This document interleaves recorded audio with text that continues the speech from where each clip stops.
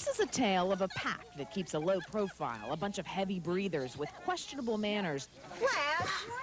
I knew it. That'll make you pause before inviting them over. Don't eat the plant.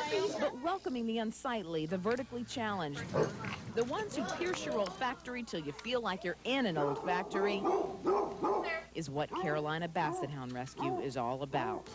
About homeless dogs like Cleo and Clem. They're just so loving. I just don't see how anyone could have not taken care of them. Jigsaw and Maggie May. I just can't get over how you can be with someone for so long and like, well, I don't want you anymore. You know, my lifestyle has changed. Whatever. Scooter June. Her owners gave her up because they didn't want a dog that couldn't hear anymore. Sally. That hurt her a lot. She was very sick when she came to me. And Denver. Nobody wanted this dog. Nobody wanted to take care of him. And the men and women of the Carolinas. I'm the person that's always running off to the shelter, picking up dogs. Who shed hide and hair crossing the southeast to take Bassets from shelters and keep them housed until a permanent hound home can be found. You can't stop with just one. So at one point she had 8 Bassets in her house. Can't imagine. We better stop at 3 and kind of wait and go from there. Just under 1,000 people are part of Carolina Basset Hound Rescue. Already this year, they've rescued 39 dogs. We're almost to our limit. It's only July. Bassets are not easy pets to own. Drool, the drool factor, lots of it.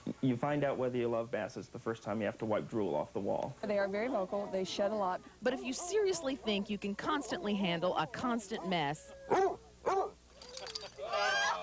here's why you might get a bent for Bassets. If you come home and look at this face, no matter how bad your day's been, you're going to feel better. You know, I had a neighbor, and that dog loved him so much. I wanted someone who would love me that way. Oh, come see me. Okay. Hello. Hi there. How are you, guy? Yeah.